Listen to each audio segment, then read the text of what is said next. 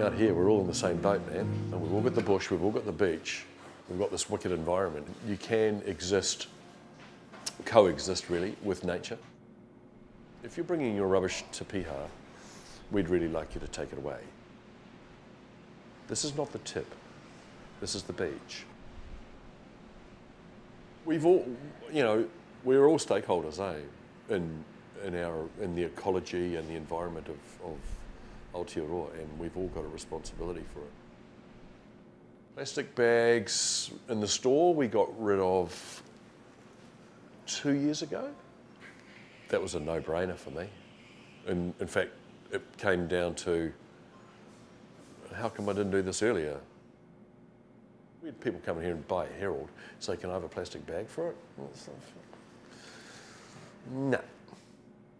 Right there is this amazing wilderness park called the Sea, or the Tasman Sea. And out there are hector dolphins and Maui dolphins and just general bird and fish life.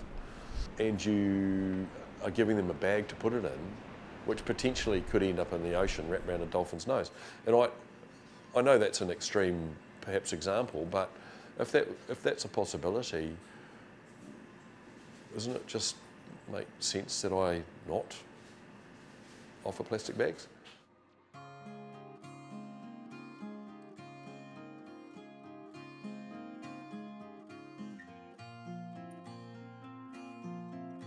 You know, we're proud to be Westies, and the West really attracts an artistic sort of person. My heart's been in the West Coast, you know, for a long time, and I just love the bush, the whole environment, the ocean, the people that it attracts. You know, it's sort of a creative person comes to live out here. Like, I'm nearly 70. So I've seen what the modern world has done to our environment, and seen how our excesses have created such a problem. So that's how the idea started. We'll put it out to all our artists that, okay, just think, what do you got? What can you do?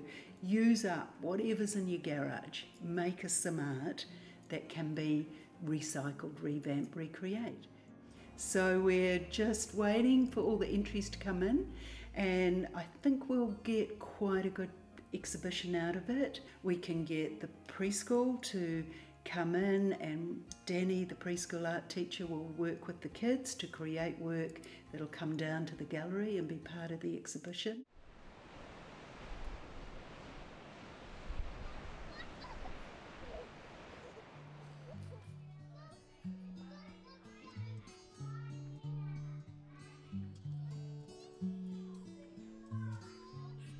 He had 2 legs, at least 4 legs, and one little head is about this size, and the two was about this size. Over like 2 terms, we created those bugs out of recycled materials, and yeah, it was heaps of fun. I called him Cutie because he's so cute. I know what recycling is. Recycling. It's rubbish. Put it in the recycling bin.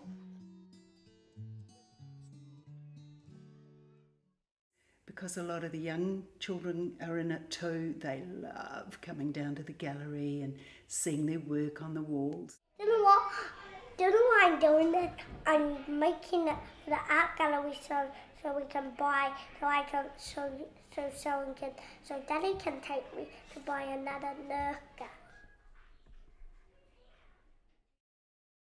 This really amazing artist, I think he is sort of quite famous, but I didn't know that. And he heard that we were organising a creatures exhibition.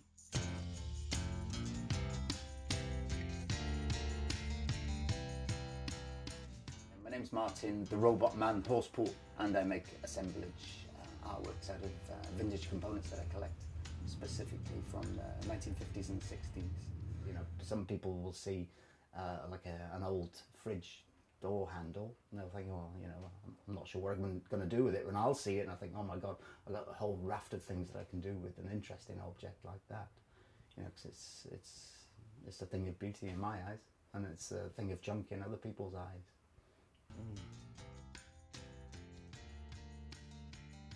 It's my purpose to build and recycle and get interesting objects and then repurpose them into more interesting objects again. So he'd probably be some sort of like a racing motorbike mechanic. That one there would be this funny little quirky one there. He's a little bit more intellectual with a bit of, he's got more shiny bits and pieces on him, and he sort of flies around. He's probably an inspector of things. But they all live in this sort of funny, crazy junk world of vintage. I made that great big reindeer robot sort of style creation, which is like certainly one of the bigger pieces that I've made. It's difficult because I wanted to take a really good photograph of it, and I needed like a big sort of expansive space. And I thought about doing it in the bush, but it would get lost. So I thought it really needed to be on the beach. Got some funny looks from tourists saying, "What on earth he's doing there?" And then by some complete fluke, popped into the West Coast Gallery there and realised that they were having an exhibition. And he came into the gallery and said, "Am I able to put a piece in?" And we said, "Okay, are you a Westie? Where do you live?" And he goes, "Titirangi." And I said, "Fine, you're in."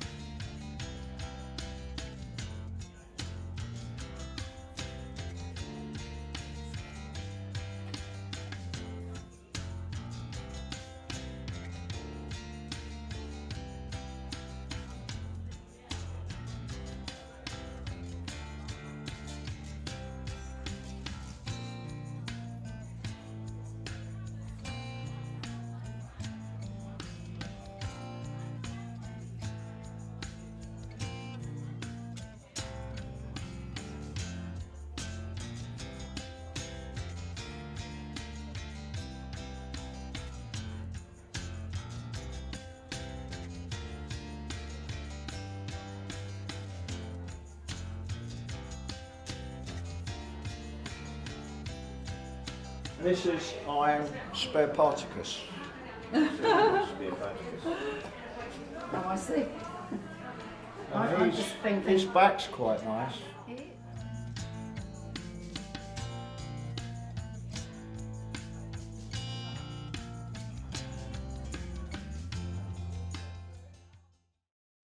There's nothing more heartwarming than coming home and knowing that that's where I'm going, that's where I live. But also when you get to the top of the hill, the lookout, and just stop and kind of like have to pinch yourself and say, wow. And so it's an honour, it's a privilege, and it's a privilege to serve our community. Yeah, so I'm one of the lucky people. Going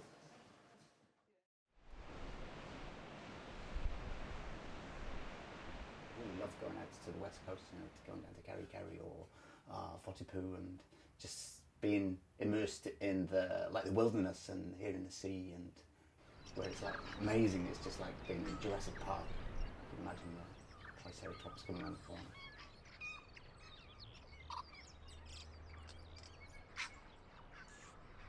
Being Piha and the beautiful Waiteks, I mean, hey, we've got to keep it clean.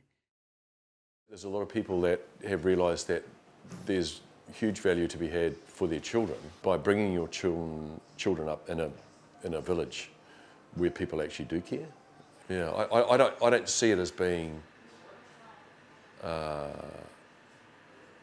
anything other than a simple step to do our bit. Think about where it ends up. You know, a paper bag's not going to kill a dolphin, mate. Plastic bag will.